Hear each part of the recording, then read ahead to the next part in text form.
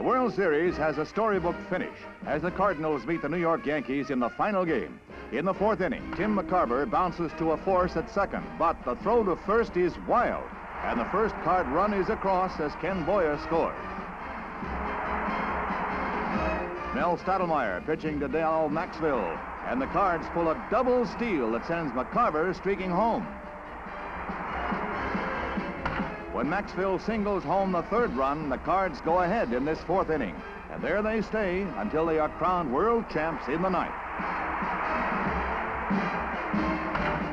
The Yanks score in the sixth, but Ken Boyer, Cardinal hero of an earlier game with a bases-loaded homer, comes up with another homer to make it 7-3. Despite two more Yankee homers later in the game, St. Louis hangs on to win their first World Series since 1946.